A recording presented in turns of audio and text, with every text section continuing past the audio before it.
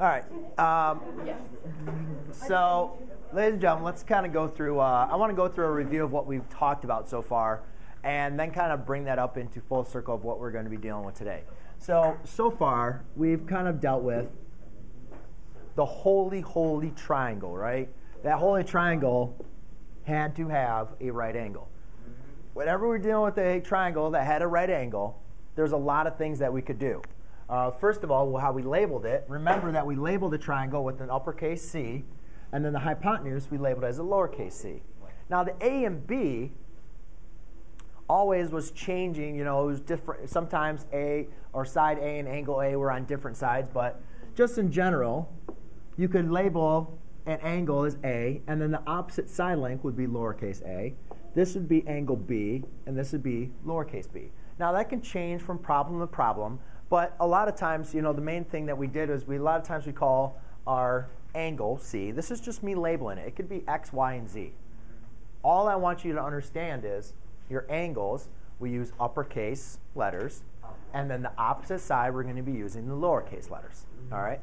Now, by using a right triangle, there's a lot of things that could happen. One thing, we knew that A squared plus B squared equaled C squared, right? Pythagorean theorem. That was awesome. Right? That was very helpful. Then we also knew of, you could say the sine of A equaled A over C. You could do the cosine of A equaled B over C. You could do the tangent of A equaled A over B. And we could do this for our A and our B. And then you could say the sine of B equaled B over C. You could do the cosine of B equals A over C, and the tangent of B, which equals B over A. All right, we could apply all that stuff for their trigonometric terms, right? Yeah, this is all possible because we had this, right? And there's even, what we're even going to get into later is also, we know that since we have a right triangle, this is also going to also help us create that a height. So if we wanted to find the length, or I'm sorry, the area of this triangle, we could do 1/2 A times B, right? 1/2 length times width to find the length of a triangle, or the area. Yes? I thought tangent was A over B and cotangent was B over A. It depends on your angle. Tangent is opposite angle over your adjacent angle. Dang. Is this the stuff Einstein could solve? No. So if you look at tangent of A, the opposite over the hypotenuse, right? If you look at angle B, A is not the opposite side of B. B is the opposite side over C. It changes what your opposite side are and what your adjacent sides are. Well, it makes sense, right? If you look at this, what is the adjacent side? The adjacent side is the side that connects your angle to your 90 degree. So that's B.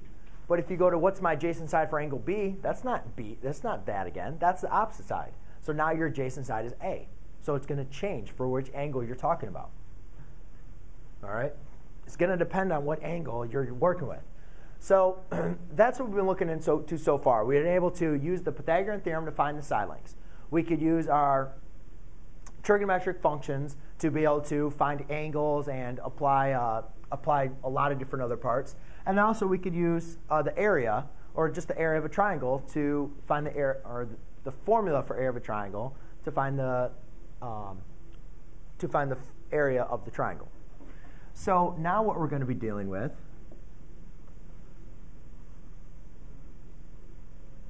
is, how about, let me even write this a little bit further.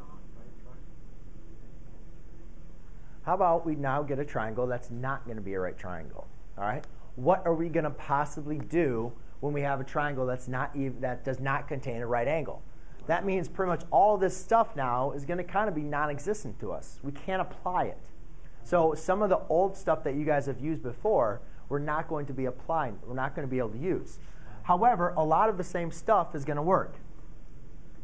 How we label a triangle, we're going to use the same kind of format. If I'm going to call this angle A, the opposite side will be lowercase a. If this is uppercase B, this is lowercase b. If this is uppercase C, here's lowercase c. Okay? Any questions on this so far? Yes? Is it going to be like that every time, or is it going to be given? Sometimes I'll give it to you. Sometimes you'll have to create it. Again, it doesn't matter which. You can swap B and C with it. It doesn't matter. All right?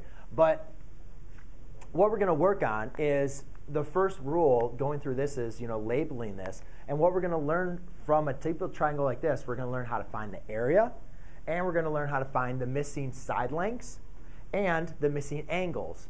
And again, we can't use Pythagorean theorem because we don't have a right triangle. We can't use our trigonometric functions because we don't have a right triangle.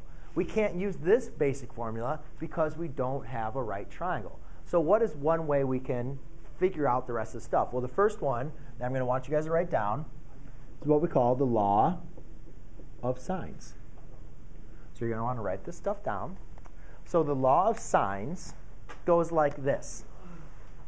The ratio of the side length of A over the sine of its angle A is equal to the ratio of the length of side B divided by the sine of angle B, which is also equal to the side length of C over the sine of angle C.